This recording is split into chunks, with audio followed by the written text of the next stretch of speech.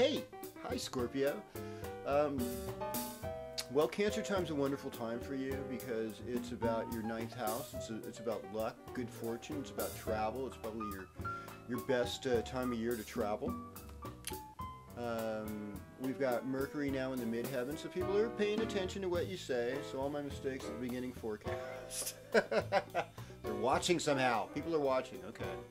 What do I have to say about Mercury in the midheaven in Leo? Well, you are a teacher of your own experience.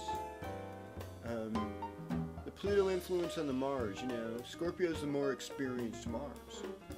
It's been through a lot of stuff. When I take the zodiac, sometimes I think of it also as like symbolic 7 years of life for every sign. You know, everyone gets to live to 84 on an average. Everything after that's a gift. Okay? You might be able to live twice that long, maybe. But that's about it. If you're really, really super special, I guess. You are sort of symbolic of what I'd call like the Chiron return years, you know, kind of like getting into, late 40s through mid 50s.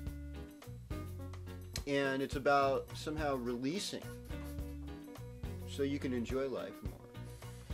And right now it's like trying other people's trip out. It's really great when you're going through a ninth house transit. It's like, okay, oh yeah, my friend's a Mormon. I'll go check it out. You know, I mean, I'm an astrology buff, and or my friend's a Sufi dancer. They're following Sufi tradition of Islamic mysticism. I'm going to investigate it, or Native American spirituality. I mean, there's a whole host of things. Native Celtic spirituality. I mean, there's many paths to get to know the divine. All right, and you're lucky. You're working it, and just pay attention to your spiritual life.